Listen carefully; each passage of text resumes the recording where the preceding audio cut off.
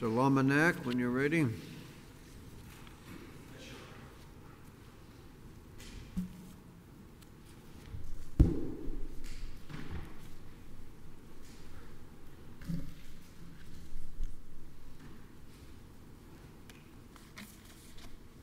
Good morning. May it please the court. At its core, this case is about holding the board legally accountable when it pursues claims for and finds violations of the National Labor Relations Act based on an employee's discharge. The board's general counsel filed the underlying complaint against Capstone, alleging that Joyce Henson was discharged for protected concerted activity. At trial, counsel for the general counsel sole theory was that protected concerted activity that Ms. Henson engaged in was complaining about pay and complaining about safety to Capstone's management and to the management of Capstone's customer, AWG. The judge rejected the theory. The judge found that Henson was discharged because of a specific instruction or a specific interaction she had with AWG's director, Chris Griffin. But the judge found no reliable evidence about what that interaction involved. Consequently, he dismissed the complaint and found the general counsel failed to meet her burden of proof. A three-member panel of the board adopted the judge's credibility findings, but incredibly, the panel manufactured two independent reasons for finding the discharge unlawful. Neither of those reasons was litigated below, and neither of those reasons is supported by substantial evidence on the record as a whole. The first reason was that Ms. Henson was supposedly discharged for this LinkedIn message she sent to Donnie Rouse. Donnie Rouse is the owner of Rouse's Market, which is AWG's largest customer. So we're talking about a customer's customer. The board also found in the alternative that Vice President of Capstone, Tim Casey, discharged Ms. Henson because he believed she engaged in protected concerted activity. Again, neither of those issues was litigated fully and fairly below, yet the board found this to be reasons for upholding the discharge or finding the discharge unlawful. You have first more, point, yes, perhaps salient arguments than the one I want to focus on. You mentioned the customer of a customer. If you go back to Eastex itself, it's nothing at all like what we're talking about today. And if efforts to contact the members of Congress can be covered by the NLRA, it seems to me customers of customers is even closer to the company. But make whatever argument you want to, but I would move on from that one. Certainly, and I will move on because there are stronger arguments, including animosity, which I want to get to, but I do want to just point out Eastex does not go, as we've argued, as far as the board contends it does, and there's very good reason for it, especially in a staffing arrangement like this. The customer's customer does not have a direct impact on the primary employer. So when you think about things that are prohibited within the National Labor Relations Act, such as secondary boycotts, things of that nature that are too attenuated to have a direct impact on an employee's terms and conditions of employment. That is why Eastex, we argue, doesn't go that far, and that is why we submit the board was unable to find a single case involving a complaint to a customer's customer. Nor were we able to find a case involving a complaint to a customer's customer being protected or unprotected. But that's our position that Eastex goes that far. Exists, and we just have to decide whether it's protected or unprotected. That's right, and that is, Judge Southwick, that is the first step. But of course, just because protected concerted activity is involved, there are obviously two other important elements, one being knowledge and two being animus. And I want to first focus on animus. Both of the board's findings regarding the LinkedIn message and Mr. Casey's belief about Ms. Henson's actions are premised on an absolute incorrect assumption that Mr. Casey exhibited animus by instructing her not to bring complaints to AWG. Okay? This was an egregious error. This court has squarely recognized in both the Brown and Root versus NLRB case in 2003 and again in NLRB versus Arkema in 2013, that the board cannot establish animus based on lawful employer conduct. And that is precisely what happened here. Tim Casey, the decision maker for Capstone in this case, had very good reason to tell Ms. Henson not to take her complaints and concerns to AWG, the customer. Mr. Griffin, who worked for AWG as the director, specifically complained to Mr. Casey. These Capstone auditors are bringing complaints and concerns to us as AWG. They need to know that they're supposed to go to Capstone management, okay? He also said that Ms. Henson had come in and said she didn't know who she was supposed to report to. Mr. Casey testified that that's not uncommon in the staffing industry, and particularly in a situation like this, which was new at the AWG facility. That is why he told Ms. Henson, don't go to AWG with your complaints and concerns. But the board wants this court to believe that this is like those other cases in which the board says it's unlawful to tell employees they can't go to third parties with their complaints and concerns. It was imperative that Ms. Henson know and understand who her Capstone managers were because of, obviously, joint employer concerns. And this case perfectly illustrates that because the general counsel raised and litigated a joint employer theory to bring AWG into this case. The board never found that. The judge never found that. It's not part of this appeal. But it illustrates why it's so important in a case like this to understand why that instruction was given. But aside from all of that, the instruction was lawful. The board recognizes no unlawful conduct. It was not alleged to be unlawful conduct by instructing her not to bring her claims to AWG. Because AWG complained. Now, had they not complained, had they simply come and said, y'all, you're not doing what you need to do for Henson, you need to do a better job, please do a better job, that would not be the same thing, right?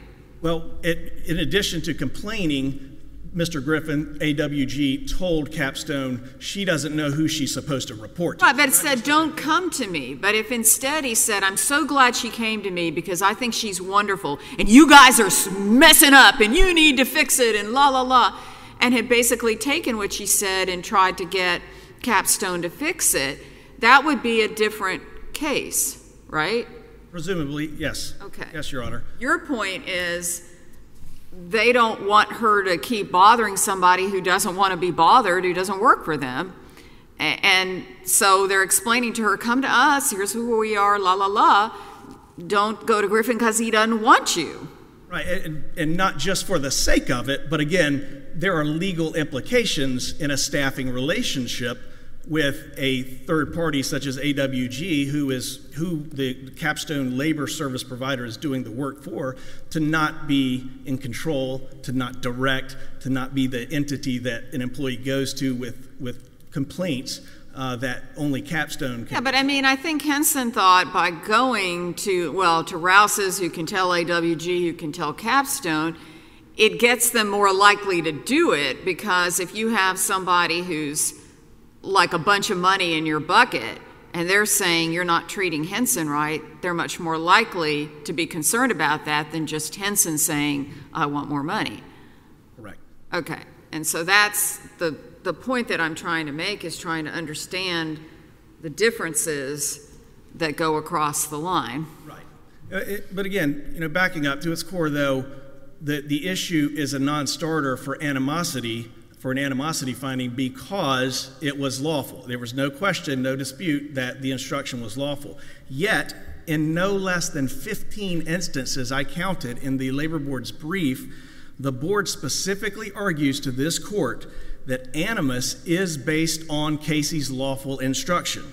And they even specifically on page 39 state, the board's animus finding is based on Casey's explicit direction that Henson only take Capstone-related issues to Capstone, not to AWG. It could not be more clear that the board's theory here, the linchpin of their case on animus, is the lawful instruction by Mr. Casey to Ms. Henson to take her complaints and concerns to Capstone. Again, and that's the most egregious error. I also want to turn to the board's error in finding that Mr. Casey had knowledge of this LinkedIn message. Again, as I mentioned at the outset, this was not litigated, and in fact, this LinkedIn message was not even introduced by the general counsel or the counsel for the general counsel in the underlying case. Capstone at trial introduced the LinkedIn message in order to prove an after-acquired evidence defense that it would have discharged Ms. Henson as a result of that message being disloyal and defamatory. Okay, so from the very beginning, this case had nothing to do with this LinkedIn message. You can even tell from the judge's opinion when he refers to it as a text that he gave little thought or insight into this LinkedIn message being part of this theory. But somehow the board comes up with this novel theory, and whether or not it's protected concerted activity in and of itself to send a LinkedIn message complaining about terms and conditions of employment to a third party like Donnie Rouse, whether or not that is the case, the labor board has to prove knowledge of that LinkedIn message. And there are numerous cases this court is well aware of and that we have cited regarding the board's failure to make logical, reasonable inferences based on substantial evidence on the record as a whole, the board's drawing inference upon inference based on speculation and conjecture, and that is 100% exactly what the labor board did here. And we outlined that in our brief, but in short, the knowledge that they use to, or that they infer Mr. Casey had of this message is based entirely on events that happened before the message was even sent. It makes zero sense to find or infer that somebody knew about something before it happened, unless, of course, the earlier events contemplated that a message like that might happen or that an event like that might happen, but there's no evidence whatsoever of that. Why did Griffin not testify to the judge? So Mr. Griffin, number one, did not work for Capstone and was an AWG employee and was no longer working for AWG at the time of the trial. And other than that, there's nothing in the record that would demonstrate why he didn't testify. But it is important to point out, and the judge recognized that no adverse inference would be held against the parties for not producing Mr. Griffin. Regardless, Mr. Griffin's event, or the event that Mr. Griffin engaged in or would have reported to Mr. Henson, that event was told by Mr. Casey at trial, and Mr. Casey's belief, based on that conversation with Mr. Griffin, is why Mr. Casey acted, and that's what was presented at trial. So there was no need to bring a customer's director into that situation. The last issue I want to raise while I have time, Your Honors, is the thought that when a board's decision has to be based on logic and reason, substantial evidence on the whole, does it make a bit of sense for a person like Donnie Rouse, the owner of Rouse's Market, to tell AWG, Donnie Rouse, largest customer of AWG, hey, my friend's stepdaughter has issues with Capstone, okay? She sent me a LinkedIn message, she has issues with Capstone, okay? Does it make logical sense for AWG to then tell that to Capstone and Capstone to immediately fire Ms. Henson? It makes absolutely no sense because there is no evidence of that LinkedIn message being communicated to Mr. Casey. Mr. Casey testified about why he discharged Ms. Henson. It had absolutely nothing to do with that LinkedIn message. It had absolutely nothing to do with his belief that she engaged in protected concerted activity. And on that last point, that's the secondary point that the board discusses in its decision. The link between Mr. Casey's supposed belief that she engaged in protected concerted activity with Mr. Griffin is based, again, solely on her failure to follow his lawful instruction. And as I've already mentioned, the board cannot rely on that to mesh those two principles up. In addition, there is absolutely no animus whatsoever shown. I understand I'm out of time. May I finish this point? There's absolutely no animus shown here from Mr. Griffin's knowledge imputed to Mr. Casey. Thank you.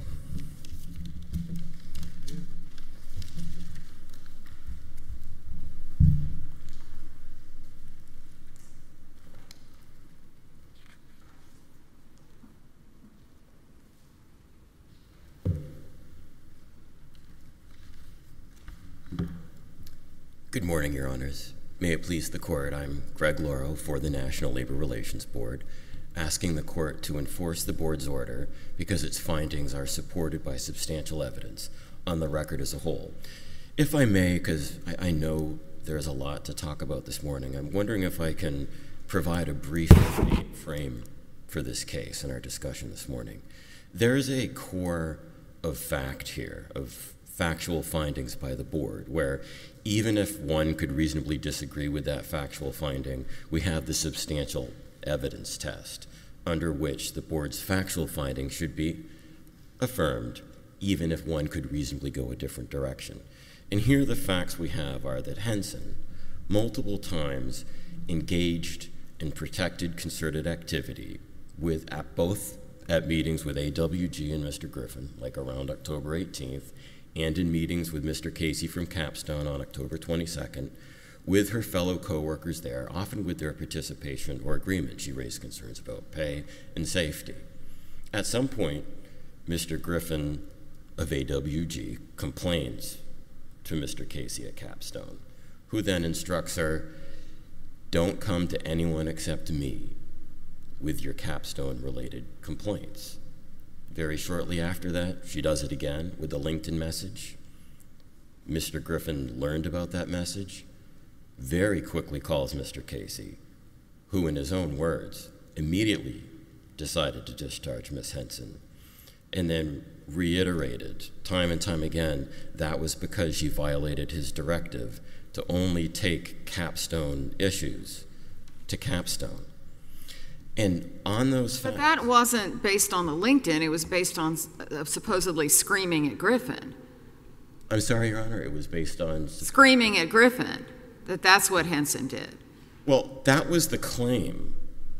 But in addition to the fact that I believe the Board has well-supported findings about knowledge of the LinkedIn message and her long-standing course of protected activity, and strong evidence of animus. It is animus to say when employees undisputably have a protected statutory right to take their concerns to third parties. Your Honors talked about East Tex this morning. There's not really a dispute about that. It does show animus to essentially say, well, don't do that. And that animus carries over reasonably to the LinkedIn. The third party doesn't have to sit there and keep listening to it. If the third party says, please tell her to stop talking to us, why can't the company say, please stop talking to Griffin? He doesn't want to hear any more about that. It could be a different case if that's where all he said. But when you look at the facts, and I should add, the timing of the discharge is suspicious. She's engaged in protected activity and they know it. She does it with Griffin. He complains. He notes in part, well, they seem to be coming with Capstone issues I can't answer, including possibly pay issues. That's your bailiwick. And Mr. Casey tells her, don't do it again. It's her statutory right to do it again, but he tells her to do it again. I know we always have the fair question, what can an employer do? What they can do is have instructions that don't tell employees not to engage in their statutory rights. And then Mr. Casey made it clear the problem was she had gone to someone other than him with her concerns. He said that time and time again. You violated my directive not to go to others. But employers can't do that. Now, my opponent objects, nobody alleged or found that animus demonstrating directive was itself unlawful. They also say it was a pleasant meeting. That's not the point. The point is employers can't direct their employees not to exercise their statutory rights. And as the board explained, it's of no moment. So what if Griffin said, I will not come back to Capstone if Henson keeps coming and complaining to me? They got to go, oh, well, I guess we're stuck. They can't go to her and say, please don't go to Griffin? Not that those are... I mean, that seems totally unfair that they can lose all of their people because their employees can just run around complaining to everyone else and never stop, even when the person complained to wants them to stop. Right. It is okay to have reasonable communication rules. It's not okay to have a very broad rule here, and I think that's important. He very broadly said, just come to me. That encroaches on employees' statutory rights. So what should he have said? Well, I can't write it for him, but he could have said, look, they like you, you're doing a great job. Apparently you and other employers are coming to them with questions they can't answer. I would appreciate it if you come to me with your concerns. I just want you to know he just seems puzzled by it, bothered by it. That may be different, but the point is, none of this sanctions directing employees not to engage in their statutory rights. And I think that's a key thing here. And I think it does show animus. Remember, the timing here is also suspicious. Settled law, including from this court, is that it is suspicious and can be evidence of motive, unlawful motive, when you discharge an employee very shortly after they engage in protected activity. And let's look at the timing here that's not really in dispute. After a long course of protected activity in front of both AWG and Capstone directly, here's how quickly things happen on the 22nd. I mean, she's told on the 22nd, don't do it again. She does it again, I think, at about 2:54. By about 3, Griffin, who indisputably knew of the message, is on the phone with Casey. He indisputably knows of what message? Griffin indisputably, the gentleman from AWG, knew about the LinkedIn message by the time he called Mr. Casey about it. It's indisputable. I don't actually see any evidence at all of it. It's circumstantial. So why do you call it indisputable? I call it indisputable because it wasn't disputed before the board. Not only did Capstone decide not to challenge the judge's finding that Mr. Griffin knew, it specifically told the board that they weren't making that claim. I call it indisputable because it wasn't disputed. Well, you said undisputed, not undisputable, it seems to me. Fair enough, Your Honor. Because it does seem to me it's a stretch. I will take undisputed. Well, I'm not just worried about semantics here. Sure. It does seem to be a stretch, circumstantially, that all that would have happened that fast, what little I know of LinkedIn, and how quickly Donnie Rouse, CEO, would have been looking at a LinkedIn account and responding. So if it's undisputed... Right. Your Honor, I think the point is, if I may... How important is this message? How important is it to the board's decision that AWG and Capstone became aware, were told by Donnie Rouse that this woman's sent me this message? How central is that to the holding? It is an important part of the finding that the discharge was unlawfully motivated. Now, I will grant you, there's a lot of other protected activity close in time to the discharge, and that can be circumstantial evidence of animus. But the board's finding, and it's well supported, that there's strong circumstantial evidence that the discharge was unlawfully motivated by her protected concerted activity in sending that LinkedIn message. And there's strong circumstantial evidence showing Capstone's knowledge of that activity. And I think that something else that should be pointed out here, because I think that supports the first step of right line, finding a motive. At the second step, not only does Capstone have no evidence to support their affirmative defense, what they did raise, the board noted, shows what we call pretext. You have no credited evidence that she engaged in the misconduct you claim you discharged her for during that meeting with Mr. Griffin on the 22nd. You don't even have credited evidence that report happened. That report's extremely vague. You didn't investigate it. You didn't even ask Mr. Griffin exactly what happened. You didn't ask Ms. Henson what happened. You engaged in a cursory investigation. You departed from your own practice by not giving her a contemporaneous written reason for the discharge. And then before the court, they shift explanations and say, you know what else? We could have fired her for the way she acted the day after we discharged her. But it stands to reason that proof of your motive at the time of the discharge, that you actually would have fired her at the time you discharged her, isn't proven by what happened the next day. And I think when you pull it all together under the substantial evidence test, there's a reasonable basis for a finding of motive. And I'm happy to answer any questions about that, but I do think I should address one thing. My opponent argues that they felt ambushed, I would say, by the board's reliance on the LinkedIn message as protected concerted activity at all, and the very idea that had something to do with the discharge. That's not quite so.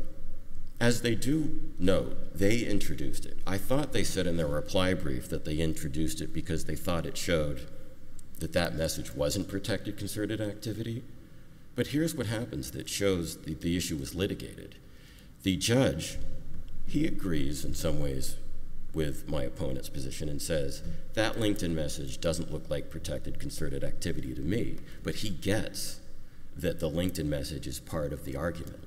Then the issue is litigated further. The general counsel accepts to the judge's decision, specifically arguing the judge was wrong about that one thing. That message is protected concerted activity. There's sufficient circumstantial evidence that that was a motivation for the discharge.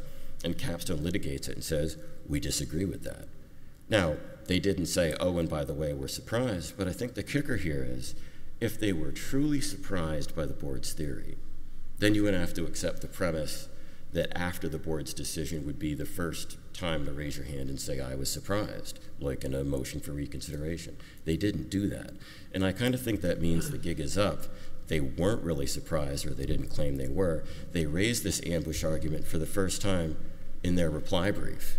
They don't even raise it in their opening brief to this court, and arguments not raised in an opening brief are usually waived. And arguments that aren't presented to the board when you have the opportunity, like in a motion for reconsideration, are typically jurisdictionally barred by statute. Okay, now what case do you have under 29 U.S.C. 158, that arena, in which somebody complaining to somebody who is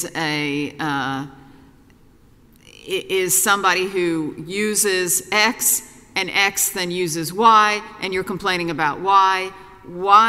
What case do you have that says that is part of this rule, part of this statute? Meaning, just so I'm on board, the customer's customer issue as to, I guess that's a good way to phrase it, customer. Sure. Well, one, as your honors noted this morning, there's East text, which I would agree sets it broadly. You can petition to third parties, customers, other cases say even the public, and it begs the question, if you can go to the public, by definition, no particular connection to your employer, but you can appeal to them and hope to get some pressure for change, then why is it less connected, my opponent says, too attenuated, to go to someone like Mr. Roos, following the money, frankly, who has a vested interest in AWG's facility, can lean on AWG, who can lean on Capstone. It's actually, as we pointed out in our brief, probably more connected than the appeal that was protected in East Tech, where I believe talks about appeals to the legislature and where the employees there were already making a minimum wage, but the protected message was support a minimum wage bill. And I should say, Your Honor, this comes down to a factual issue. When you look at the LinkedIn message itself, do you see substantial evidence that this is protected and concerted? My opponent argues it's not concerted at all, that any connection to the group, the other auditor's concerns, is an afterthought, barely noticeable, except when you look at the text, it's not barely noticeable. And it's connected to her prior concerted activity. She says, we met with Capstone earlier today. and we were misinformed, quote, my auditors were misinformed about their pay rate, and she specified the difference between what they were promised and what they were getting, and she implicitly requested assistance by saying, here's the contact information to help me out. That is a clear, protected, concerted appeal, and you have to ignore the text of the message itself to find otherwise, but at a minimum, substantial evidence supports the board's finding that's protected, concerted, that Capstone knew about it, that there was animus. It seems to me that as important as Rouse is to the customer, for Capstone to fire this employee, who this extraordinarily important customer has passed on the message from Donnie Rouse, it seems backwards. It doesn't seem like Capstone would fire the person if that's actually what happened. They would try to mollify the person, because else they'd lose AWG as a customer by interfering with Rouse. I mean, it's circumstantial evidence, and if indeed they have not disputed it, that's a different matter, the knowledge. But it really doesn't compute very well to me that that's what would have happened, and yet that's what the board found. And I'm not sure there's substantial evidence to support it, but we'll have to decide that. Right. Do you have any reaction? Isn't, in fact, if somebody as important to Capstone as AWG is told that somebody very important to AWG has passed this along, why would they fire the person? Your Honor, sometimes even where substantial evidence supports a finding of unlawful motive, it's not always the case it makes business sense. What we know is they knew of her protected activity. Mr. Griffin knew because she told him of her connection to Mr. Rouse, and apparently it made him a little nervous. He complains to Mr. Casey about Mr. Rouse, noting she knows him. She's directed, don't engage in protected appeals to third parties again. She does it again. She's quickly fired, with Mr. Casey acknowledging it's because she violated my directive not to reach out to third parties, and then he states that motive again and again. At a minimum, even if one could pose an alternative theory, like why would the company do that? Does it make business sense? The question is the board's factual finding of motive reasonable and supported by substantial evidence on the record as a whole? How reasonable is that finding? Excuse me, sir? That's what I was addressing. How reasonable is that finding? I think it's a very reasonable finding. A reasonable mind could reach that conclusion based on the evidence we've discussed.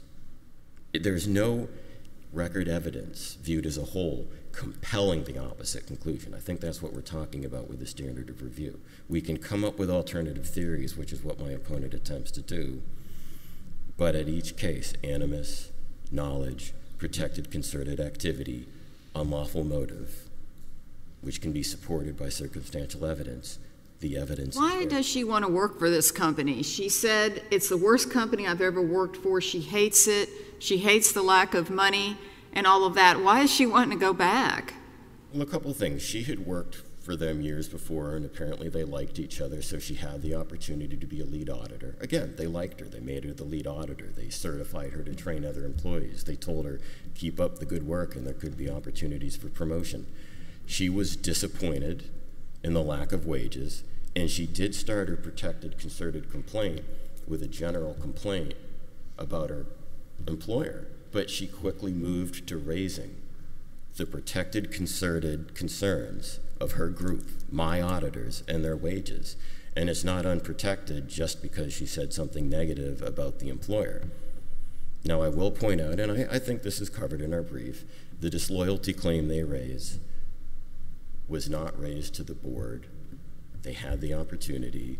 It's barred under Section 10E, but I think it's also meritless because it's not anything like the cases they cite. The cases they cite actually show what she did was protected. She focused on a protected concerted complaint. She wasn't engaging in malicious falsehood or defamation or anything serious. And when you look at the cases they cite, I mean, it's someone, and the board actually used this language, that did something very immature by sending a silly quiz to a confidential client list and saying something like, should monkeys wear jeans? I mean, we just don't have something like that. Where another case involved, I think, like a conspiracy and an attack on a particular supervisor. We just don't have those cases. But of course, the court need not go there because that claim if you mean the kind of issue of wasn't she disloyal, wasn't raised to the board. But, Your Honor, again, it's the board's position that even if reasonable minds could disagree as to these factual findings, we have a tight factual case here, substantial evidence supports the board's view. It's a reason. Well, if we just issued a one sentence, okay, we affirm, what's going to happen? What interaction is she going to have when she comes back? How is it going to even work out? Because there's no obligation that they pay her more than the minimum required by law, right? Right. I mean, the board has a remedy, and there would be compliance, and she would have her rights protected. I mean, by enforcing unfair labor practices, you send a message to that discriminatory and other employees. Their rights will be protected. You do have a right to go to third parties. When you're discharged, you do have a right to reinstatement. That would be worked out at the compliance stage, and it's something that really matters to fulfill the Act's promise to employees. Thank you, Your Honors. I see I'm out of time.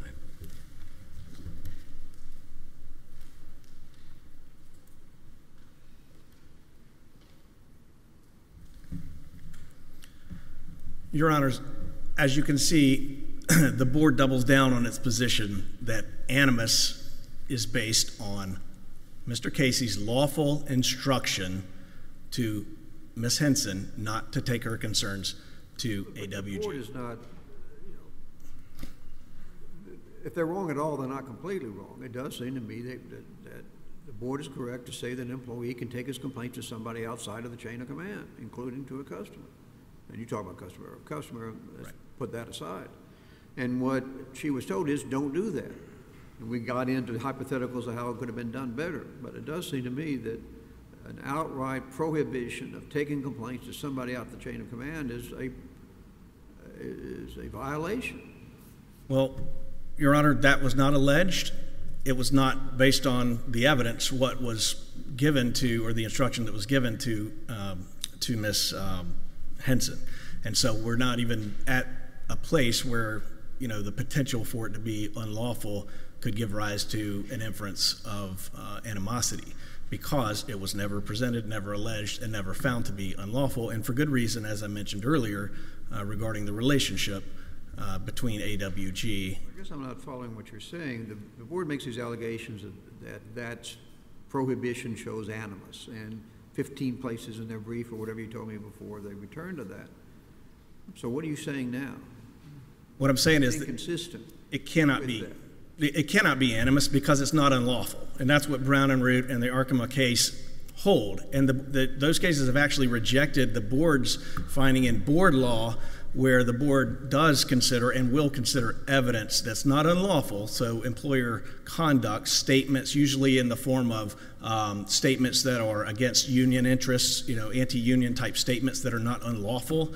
The board will find that as background evidence. However, this court has specifically rejected that theory. One quick point on timing, if I may. Of course, the timing is suspect.